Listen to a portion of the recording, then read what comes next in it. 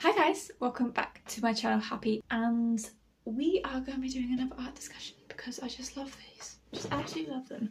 They're a great little way for me to talk about art theory in terms of my artist practice while showing you some of my practical artworks that don't really get to see the light of day unless I'm physically either I've sold them or I have just let them loose. Let them loose, like the dogs or anything. So this is the artwork. I'm going to give you a quick preview and then have a little chat about it.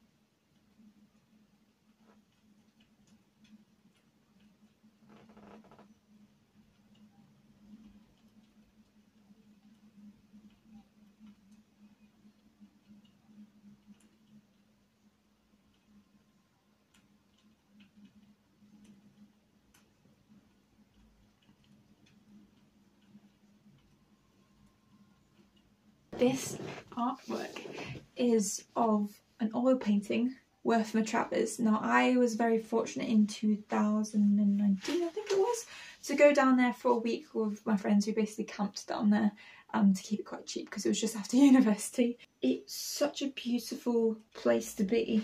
Using oil paints, sorry, from Winsor & Newton, this is how far I got with it. I didn't use any sorts of paintbrushes. I had like a scraper, like a palette knife kind of thing, and then I had silicone brushes, which you can see from all the variety of different mark making techniques within the whole process of it all.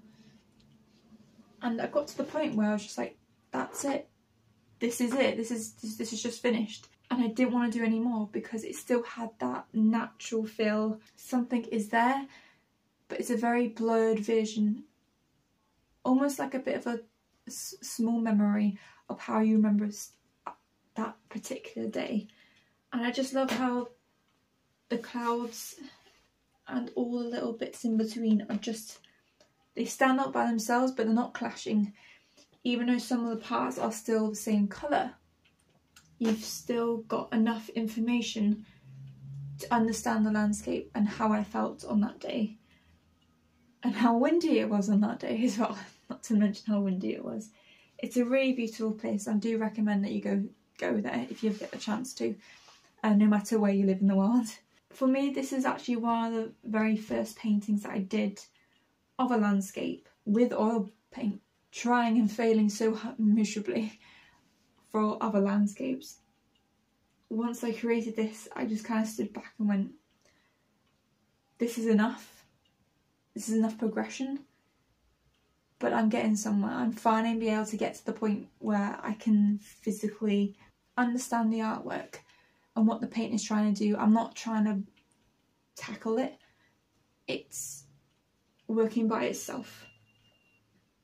I do have a larger painting of this landscape actually available on my channel, and I will do a whole art discussion for it as well, because I wanted to talk about this one first because it is just that important as the next stage, because even though this one isn't as refined, it's still a statement for that time. Landscape painting, one of the very firsts that I actually like and agreed with to the stopping point. Many more came after this, but this is the start of the whole landscape painting within my artist practice. So I'm going to give you a proper close-up of this artwork. This one is available to buy for £60 plus postage and packaging. It'll be about £5.50 within the UK and a bit more expensive if you're outside the UK.